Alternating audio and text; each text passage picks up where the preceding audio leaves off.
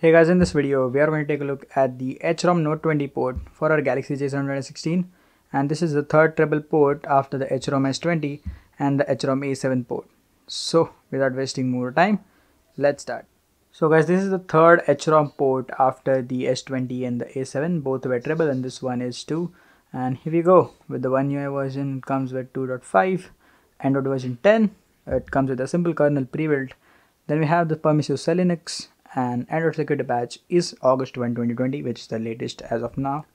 Now guys, the OneUI 2.5 is not a major update to the OneUI 2.1, like just a few stuff here and there, some fixes from the OneUI 2.1, and the 2.5 has the third-party support for full screen gestures to the other apps too, so that's really nice. But that's mostly for the S20 and the Note 20, and maybe if the S10 and the Note 10 will get the update, I don't know if they will, but yeah, if they get that 2.5 update, they will get that features too. Oh, and yep, that is it. Not much of the feature change has been seen. You can see the settings UI and all that is same. Yeah, the app drawer, you can see these are the default installed apps. I have not installed any extra apps. These are default apps. The ROM is pretty stable. If after some reboot there are some minor issues after reboot, the ROM becomes a little bit laggy for like first 2 to 3 minutes, but then it is okay. As you can see, I'm running it fine now. A lot of things are working, a lot of things are not working. All the non-working things will be mentioned in the description. So yeah, I don't have that proper list, so I will just put it down in the description. But most of the things, the basic things, are totally working fine. I guess Bluetooth audio is working and Bluetooth call audio, which via the microphone is not working, but Bluetooth audio, like while listening to the songs, it's working fine. So that is it. And also people were asking about the S20 and A7 port. I got some comments about VoLTE is not working or not. Now let me tell you guys, VoLTE and VoWiFi, which is the VoWiFi, voice over Wi-Fi, is working, like both are working fine. As you can see, I have a Geo SIM card, and you will get these two options. So if you have them disabled by default, just check it. Now Wi-Fi calling was disabled by default in the ROM, and VoLTE was already available. So as soon as I put the SIM card, like the ROM booted, the VoLTE sign was there, and also I can make calls. So that's really nice. VoLTE, Wi-Fi both working. So that is like amazing, and all of your doubts are now solved. Like both almost the S20, the A7, and this one is based on the same vendors. So yeah, everything will be same. So there are no issues about VoLTE or Wi-Fi. That's amazing. Now there are no major things that I likely will be showing you just to increase the video length. So let's finally move to the installation, and it's a bit complicated, so just don't go blindly towards the installation. Please check a look, because the Note20 port, the zip file is higher and you need to repartition the system size. So yeah, you have to check it how, and let's do it now. Let's put into the custom recovery. Now guys, I'm using the OrangeFox recovery R10.1-2, and it's an unofficial build, and the R11 official is also available, so you can flash that, but I haven't updated, so being lazy. But R11 should like probably work because it's the latest and it supports treble and all that stuff. So yeah, it's like not mandatory to use that, but yeah, you can use this one too if you're on old. Just don't worry. Now the simple flashing process, like always for the project treble. First you have to wipe your data, wipe your older ROM. Now the vendor and things are not necessary to wipe because it's same for the devices, but if you are flashing a zip, a separate zip, it's not a GSI, it's a like combined zip, you have to clean it just in case. Now the first thing you have to do is to create vendor. Now if you are coming from a non-treble ROM, you have to do this. I'm using the CreateVendor version 2, which is used for the Spaghetti X vendor, which is the latest version. And if you're coming from older versions of the Spaghetti, if you're already using GSI or like you are using other trebles which are also available, Project Treble and that Project Spaghetti X, which is the base. So if you are using that, you have to create vendor, revert the vendor zip, which are into their description, the XDA thread always. So yeah, just go through them and revert the vendor, and you have to flash this CreateVendor version 2. Or if you're using the Project Spaghetti X, then there are no worries. And if you are getting confused, please check the description. I have all mentioned links, proper instructions, so you can easily understand, and they are in English. So yeah, and yeah, you have to flash this. Now I already have the CreateVendor zip, so it is saying nothing to patch. Now you will get it is the vendor is patched and it's created. Now after you flash it for the first time, you have to reboot into recovery. Actually there is no need for me to reboot, but still it's easy to show it.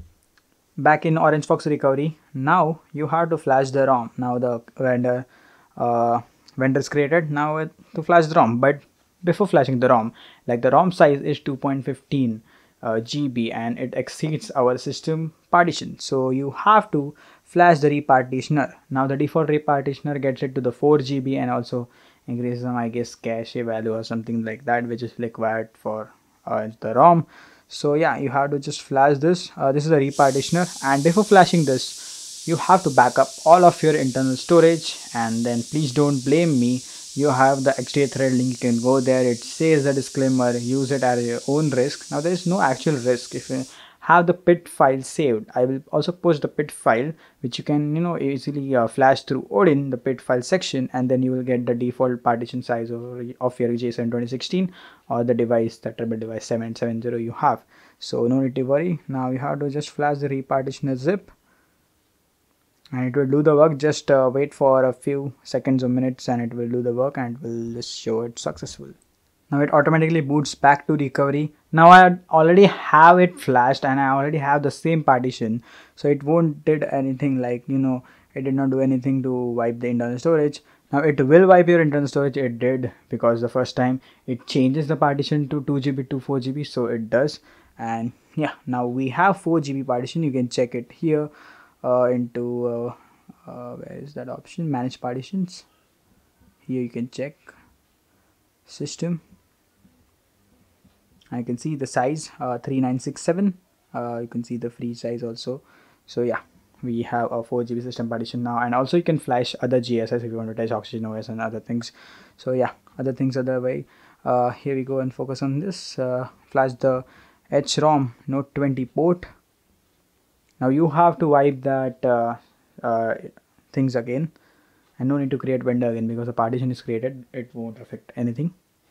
So let's skip this, and it takes a bit of time, so don't assume that your device has been freeze and just remove the battery and post it comments below that it is not working. You have to wait for a few seconds or minute, like 2 minutes or something, and yeah, it will end this process like successfully.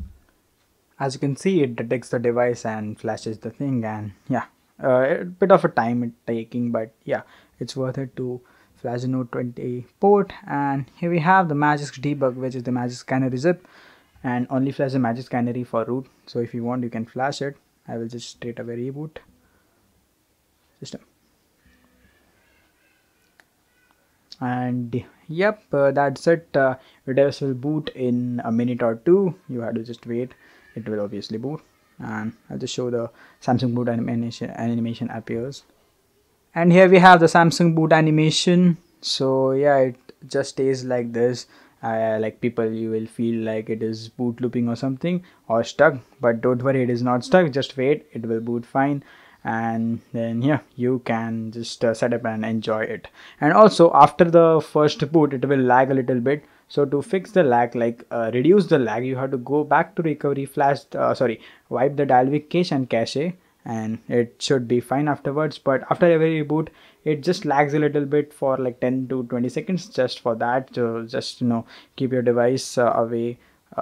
Not away, just keep your device for idle 10 to 20 seconds, and then you can use it fine. So yeah, all of the working and not working things will be mentioned in the description, so please go to the description for all download links, proper instructions, and yeah, other info too. So yep, that is it. I hope you guys like this video, and if you have liked it, press the like button.